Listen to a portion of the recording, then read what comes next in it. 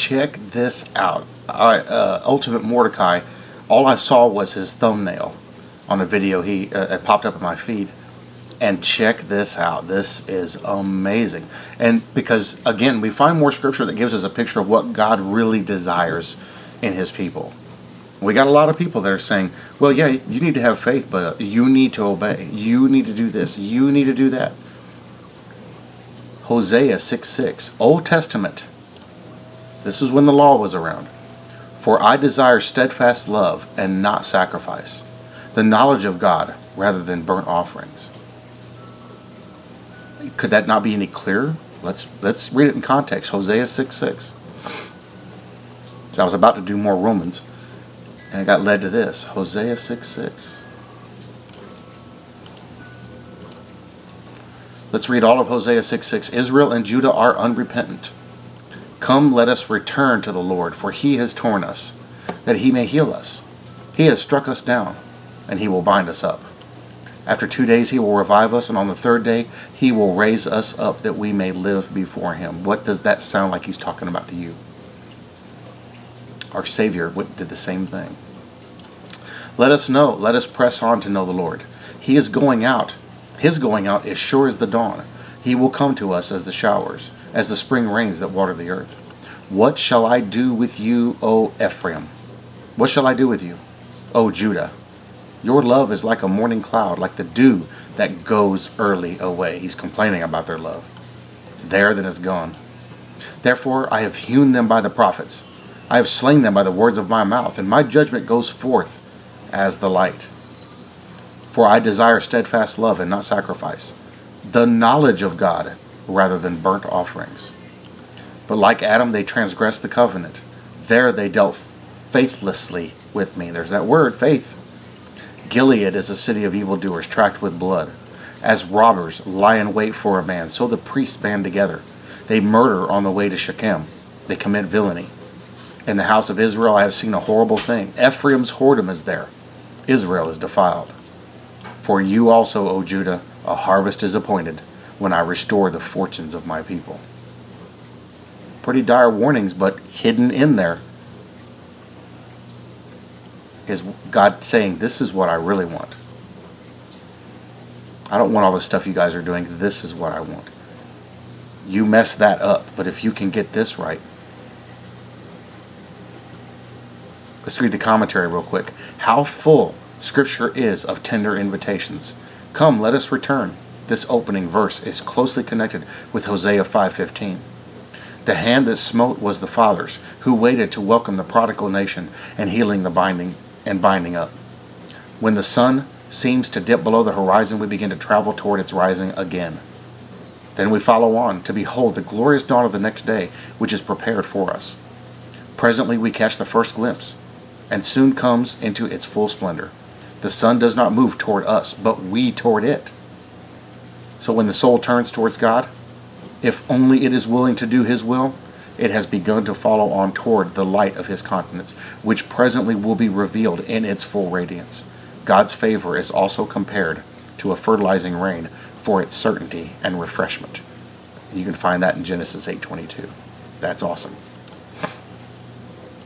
Now we go New Testament, where they're literally quoting Hosea. Matthew 9:13. Go and learn what this means.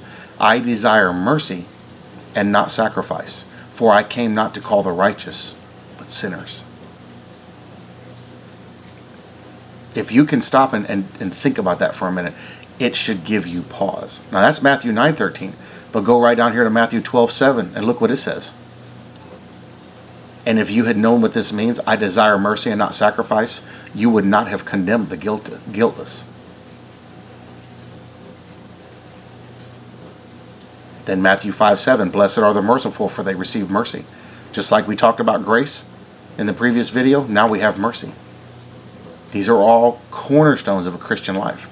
But let's go into Matthew 9 and look at what Matthew 9 says. Matthew 9:13.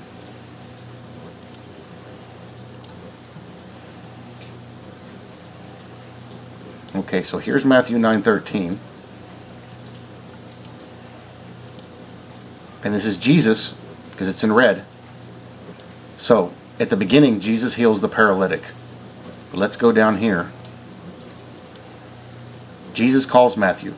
As Jesus passed on from there, he saw a man called Matthew sitting in the tax booth, and he said to him, "Follow me."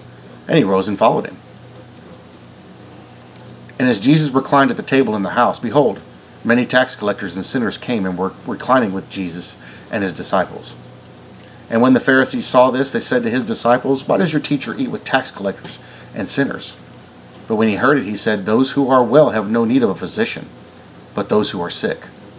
Go and learn what this means. I desire mercy, not sacrifice. For I came not to call the righteous, but sinners." Then they go into questioning him about fasting. The friend of sinners. The name Levi indicates that Matthew sprang from a priestly line. He had lost all self-respect to become an abhorred instrument of Roman government, the tax collector, collecting dues on the merchandise that crossed the lake. But our Lord sees veins of gold and precious gems in most unlikely places, and he detected the apostle and evangelist that was in this despised publican. Whenever a man is found by Christ, he sets himself to find others, and the Lord is willing to cooperate in any effort to bring others to know him. He will sit with perfect grace among publicans and sinners, lifting them to his own pure and holy level. He is always to be found where there are sin-sick souls, and where hearts are famished for love and joy. He is with them as their bridegroom. But the joy of Christ will make for itself its own impression. The ancient forms will not suffice. The old skin bottle will not contain the ferment of the new wine. How wonderfully Christ could extract lessons from familiar objects. Amazing. Now we'll go to Matthew 12:7.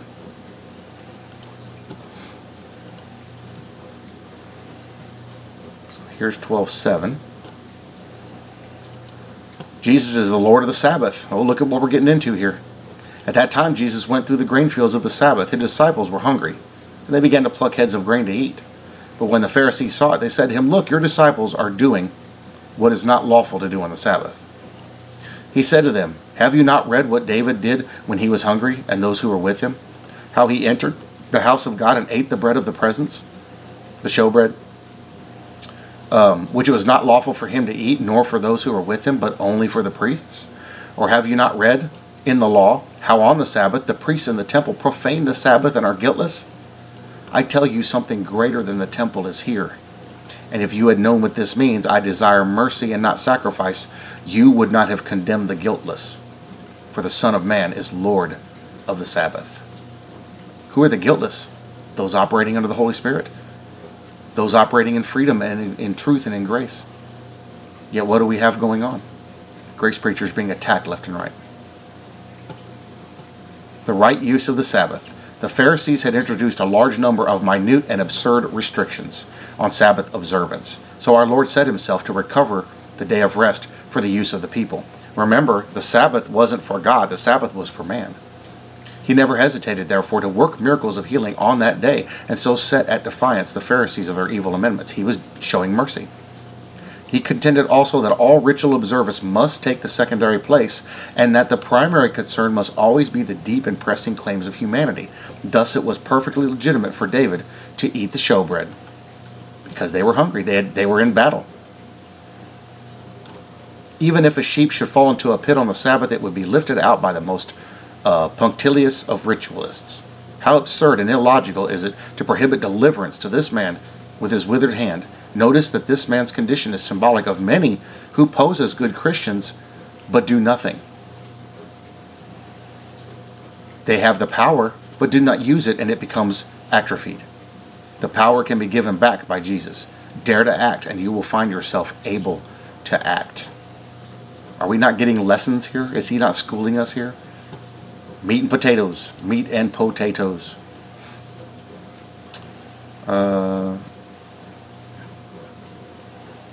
Let's read in Micah. Micah 6:8. He has told you, O man, what is good, and what does the Lord require of you but to do justice and loving kindness and walk humbly with your God. This is Old Testament. This is under the law. And what is he saying? What does the Lord require of you? That you do justice, that you do that, and to love kindness and to walk humbly with your God. So under the law, he's saying, here's what I require. And what are these things here? They fulfill the commandments given by Jesus. Believe, which is the work of God, and love. Simple. Easy. No law. There are no law on those that are led by the Spirit. That's Scripture.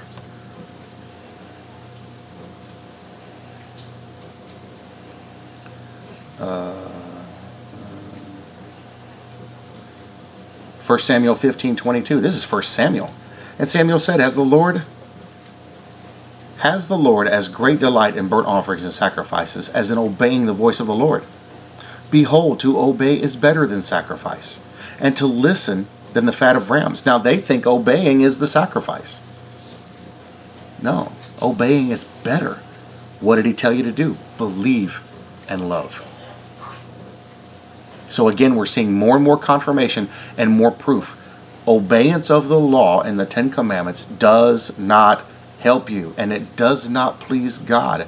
Because if you could do the simple things like love and obey His commandment to believe, all the other things will be added to you.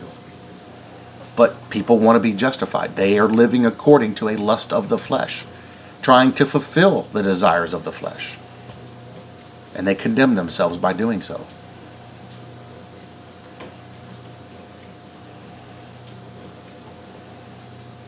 Romans 12:1-2. This has new meaning now in this light. I appeal to you, therefore, brothers, by the mercies of God, to present your bodies as a living sacrifice. Listen close, because a lot of people think carnally at this moment, but watch. Holy and acceptable to God, which is your spiritual worship. It's not physical sacrifice. Do not be conformed to this world, but be transformed by the renewal of your mind, that by testing you may discern what is the will of God, what is good and acceptable and perfect. Do not be conformed to this world and its teachings and the teachings of men. Name a megachurch. Name what the church has been changing for 200 years.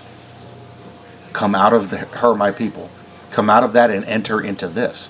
But be transformed by the renewal of your mind, that by testing you may discern what is the will of God, which we've done many times, what is good and acceptable and perfect. You can't get any easier than that. But it's just more confirmation.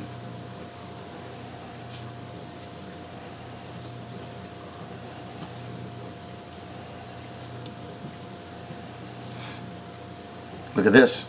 Now he's telling you sacrifice. Remember in Romans 12:1-2, it says right here, present your bodies as a living sacrifice. Well, what is a living sacrifice? Because you kill the sacrifice, right? Hebrews 13:15. Through him, then let us continually offer up a sacrifice of praise to God. That is the fruit of the lips that acknowledge his name. Now you see the sacrifices. Now you see what he's referring to. Giving thanks, prayer, supplication, confession.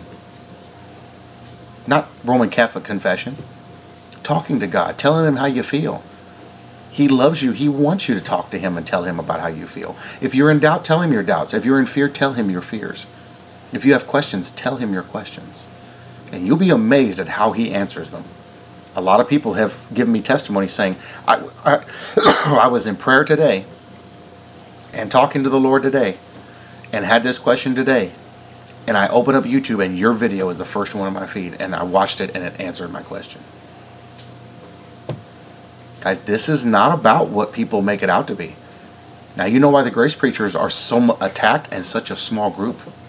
And we see those camps getting bigger. We've lost people recently.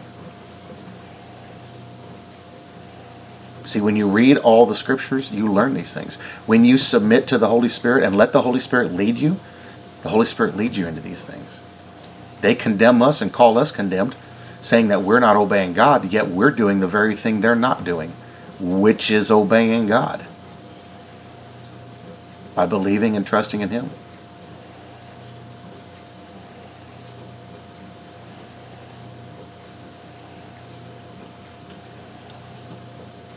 John 1:29, remember the video about grace?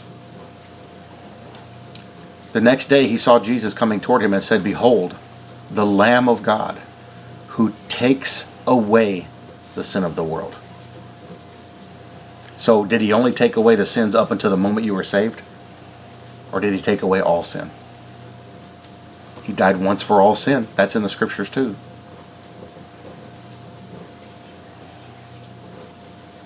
So clearly we see what's going on here. Clearly we see. Well, here's more sacrifices. Look, here's the sacrifices he liked, and it's in Psalm. It's Old Testament. That the sacrifices of God are a broken spirit, a broken and contrite heart. Oh God, you will not despise. He draws near to people like that. That's many of us.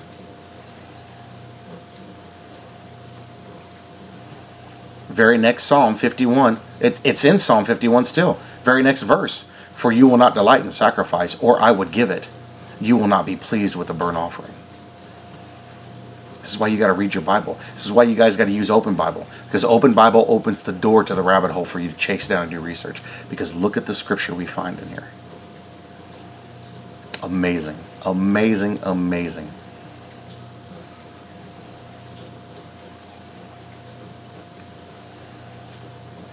And I never cease to be amazed at what he shows me in scripture. This was just by a thumbnail. And it was like, that's interesting. That goes along with what I just did on about grace.